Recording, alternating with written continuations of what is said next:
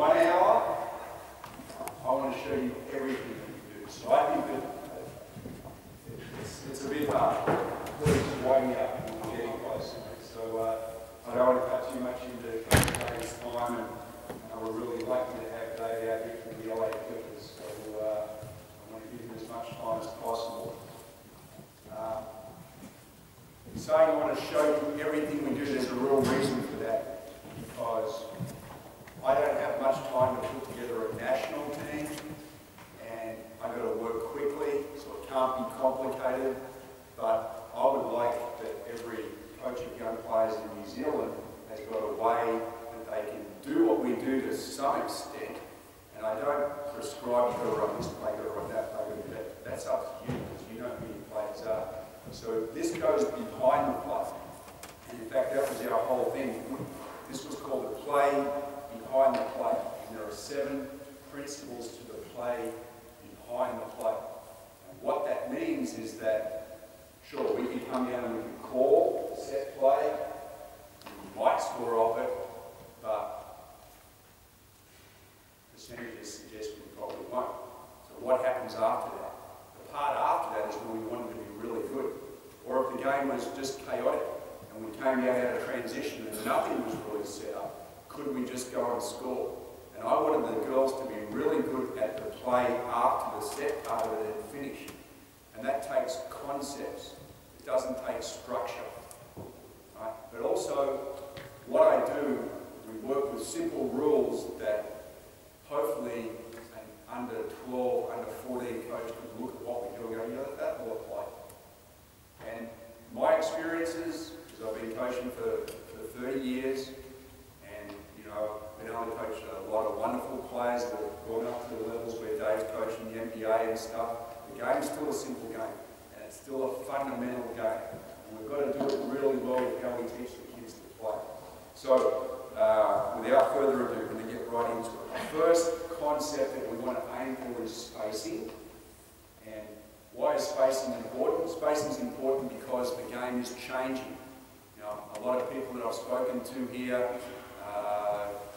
particularly girls basketball in New Zealand, is to get a first big player down to the front of the ring and posting up. Usually 2 post players and 3 guards. Our 2 tallest players are going to be the inside players, that kind of stuff.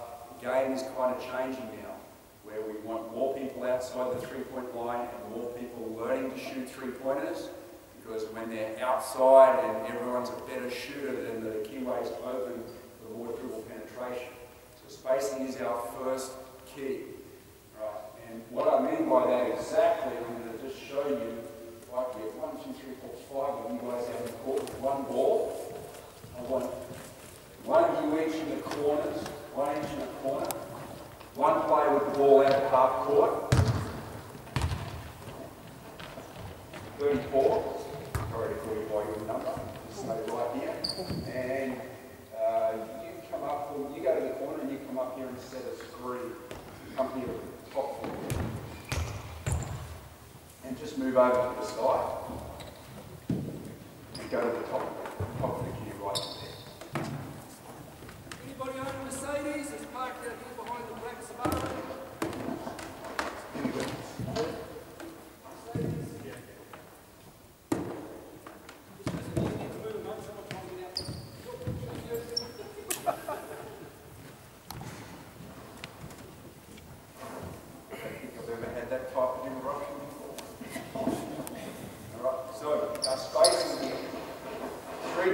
Outside, well outside 3-point line. 1 player with the ball, 1 post player now ready to come up and set a screen on the ball. In transition, we call that a drag screen. The tall ferns, we call that fist. The guard will come down in the fist. And I'm only showing you this to say, look how open the keyway is. And that's where we want to be. But we can't do that unless this guy can shoot a 3, that guy can shoot a 3, and that guy can shoot a 3. Right, so the defense won't respect that. They'll just stand in here. Right, so as our shooting developed, our shooting ability developed with our spacing, that's kind of where we got to. The second half of our bronze medal game against Canada at the Commonwealth Games, the team hit 13 threes. Last year, they struggled to shoot 14% as a team from the three-point line. So dramatic change. I'll give you one more set. This time, we'll have you as our postman. We'll put you down low to begin with. You go up to the wing, to pass the ball to the wingman, and cut through the basket for me. You go to the top, pass the ball to the top, take a dribble over and throw it to that wing. You come up and set a screen here, cut off that screen. My guard, pop out, go to the corner three, and as the ball's being thrown to the top, sprint up and set that screen again. All right, so that was at the end of a play. Spacing out, further out. Right back to those same positions. So where we kind of started the play is also where we can end a play, right, with great spacing. So we're aiming for that. 3 players, 4 players, always outside the three-point line. Okay, guys, have a seat for me. Moving quickly on, our second principle related to that is shooting the ball. Now you can buy DVDs and books on shooting that are hours long, right? Very complicated methods. So I want to be able to teach and make a profound difference to shooting ability with simple rules.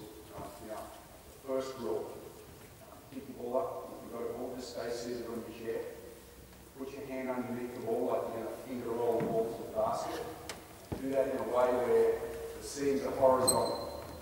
So the first rule that we have is to rotate the seams of the ball. What I mean by that is that when we practice our shooting, the seams should rotate quickly and perfectly horizontally when we go to shoot a shot.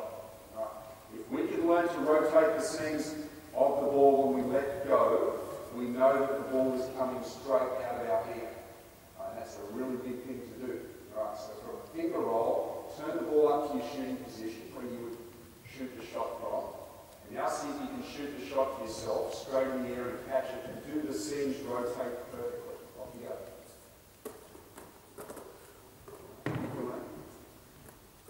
You'll see that there is a difference between an ugly spin and a pretty spin. I would tell the players all the time, we want a beautiful or a pretty spin on the ball. They're practicing their release right now. All the best shooters can get a perfectly straight and fast rotation of the ball. Some players, the ball doesn't rotate at all. Right? They're not putting enough snap on the ball with their wrist. So we're after rotating the seams. It was amazing to me how many players in the national team, they let the ball go, but it's very crooked out of their hand. Okay. Now, I know that for junior girls basketball, that there is a real issue with a ball, lack of strength, and a basket that's 10 feet high. So that's a real problem. And we've got to divorce the outcome, which is the basket, from the process, which is learning correct form. Right? And we certainly do not want them to have to heave or throw the ball to get it all the way up to the basket. That is a real problem. And it's very, very hard to break that habit down.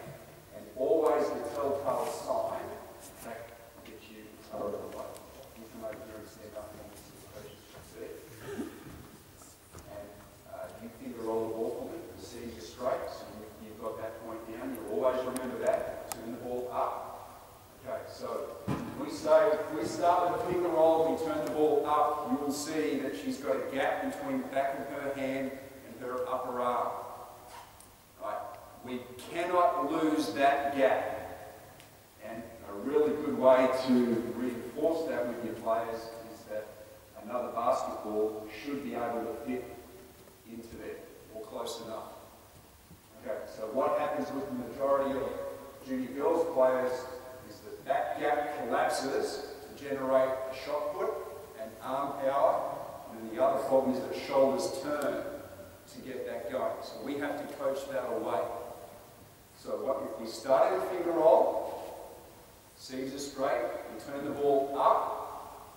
I don't care, when they're younger that'll be a little bit lower, but now it's got to be lower body power. So bend and push, and keep that gap. Okay, now the basket is still a long way up there.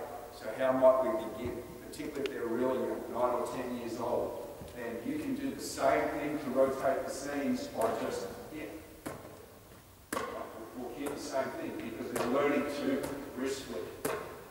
We want to rotate those seams straight. Now, our other really good way of doing this is we'll move our player, come over here, Ariel. This one's a bit tough, it's really skinny, but we'll see if we can have her shoot the ball onto the side of the backboard and have it come back to her with the seam straight. So turn it up, just see if you can shoot it against the backboard. Yeah, the side of the backboard, exactly what you did. It came back to you. Right. And or shoot to a partner. Because those things, if we do that, it divorces the outcome, which is I just want to make the basket, to the shooting form. Right? So really important for us to do. Thank you, let's see it again. So first thing we have to do, first rule is rotate the seams. The second point is we have to teach our players to shoot a straight line. Now what does that mean? Okay. All of these guys here will have a dominant finger or fingers where the ball will come off their hand. So I know for Australian basketball, our greatest men's shooter ever was Andrew Gaze. He was our Kirk Petty. And Andrew used to always say the ball came off his index finger. He can really feel the ball. So he directed that finger to the middle of the basket. Right, I like to work from the top down in the shot, not from the bottom up. Our greatest female player, Lauren Jackson, who was a multiple MVP of the WNBA, her feel on the shooting hand was that the ball came off the middle finger to shoot the ball. I love watching Clay Thompson from the Golden State Warriors shoot it, and when he's done interviews, he said, well, it's both. It's a fork, a shooting fork. I can feel the ball come off both fingers, and they directed and dictated the shot. So you guys have to know what is your dominant shooting finger or fingers. Right, you stand up again, lift them over here.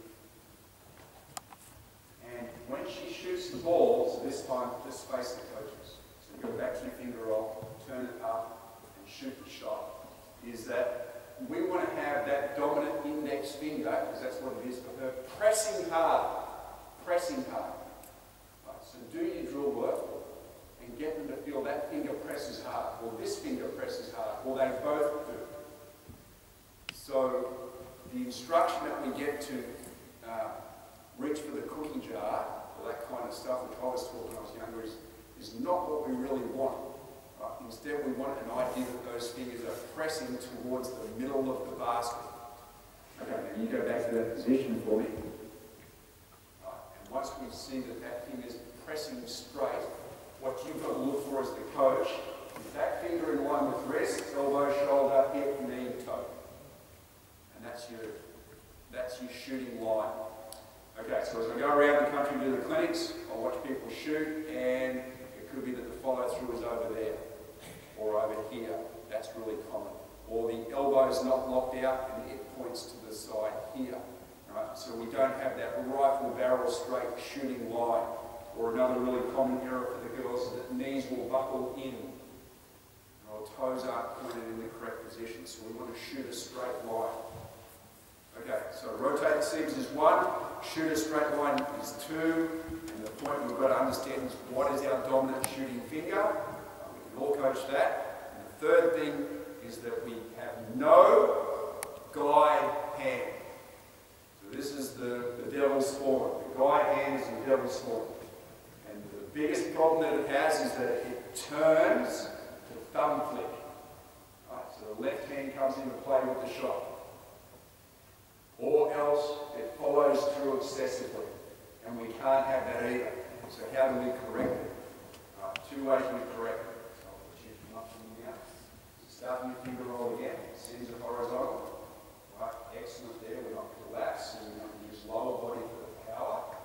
Okay, now let's say we've got the ball in the straight line, everything's good. Your guide hand goes into the ball, but we're finding out that it's a thumb flicker. So I'll take a coin, like a $2 coin. It's the women's program, it's probably a 20-cent coin. All Blacks, it's a $2 coin. Come on, man, help me out here. And that coin we stick between index finger and thumb. And he's got to hold that coin there and then shoot the ball. And the impact of that will be, he'll be so so concerned with holding that there that the shot will just be released, I'll be shooting hand and through, right? Because we want our guide hand to finesse the ball. We can't have it flick and follow through. If you don't have a coin available, you can take their thumb off the ball completely and just have them hold with the 4 finger pads of the left hand. So just put your finger pads, no thumb, and hold there. Or else you can just use 2 to 1 finger. Because that's the point of your guide hand. It just holds and guides the ball there. We want the shot to be coming completely out of the shooting hand. So how we start here, that's how we want the shot to be, without any influence on that guide hand.